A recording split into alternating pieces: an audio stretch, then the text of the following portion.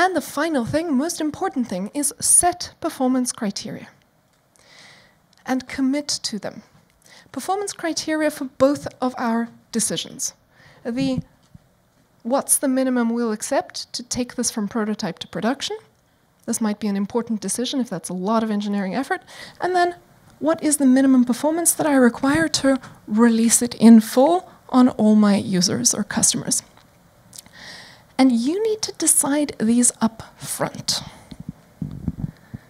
Why do we decide up front? Because we are human. And as humans, we fall in love with the things we build.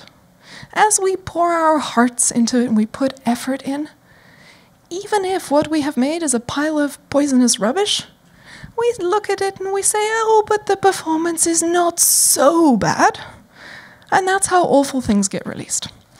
And so while we are still sober, before we have fallen in love with anything, we take a good, cold, hard look and we ask, okay, what is the minimum I accept? And then we commit to crushing this thing if it doesn't make that minimum. Because we have just answered before we've poured all our love and energy into it, like, seriously, if it's less than this point, it just really shouldn't exist. It would be a bad idea to let it out there. And that's how we protect ourselves from bargaining ourselves into bad situations. Now, this is not an aspirational metric.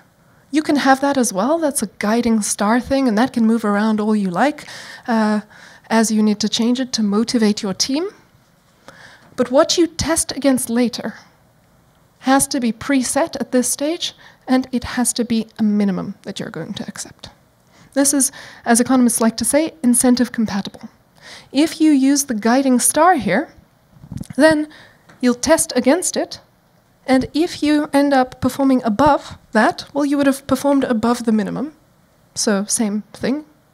But maybe you end up getting a performance that lands somewhere between your minimum and your guiding star, and the conditions of testing say, well, under that, you have to kill the system, so you miss out on a system that actually would have been viable for life. So I hope you realize why I have to laugh to myself a little bit when people ask me, hey, Cassie, is machine learning like better than human? Well, it depends on you, the decision maker, because tautologies are tautological. If you said that the thing must be better than human, and you tested it correctly, and it now exists, it is better than human. But maybe that wasn't the performance you required, because you could have made a profit on it being at scale, but a little worse than human. That's maybe still fine and profitable. And maybe you set your performance requirements at below human performance, and that's okay. Maybe it's below human performance. It depends on you. If you need it to be that good, then don't release anything that isn't. That's all there is to it.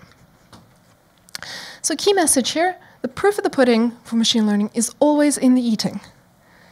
And you have to figure out how you do the proving up front in this step. Decide on how you're going to measure success and set that cold, hard minimum early so you don't bargain yourself into releasing rubbish.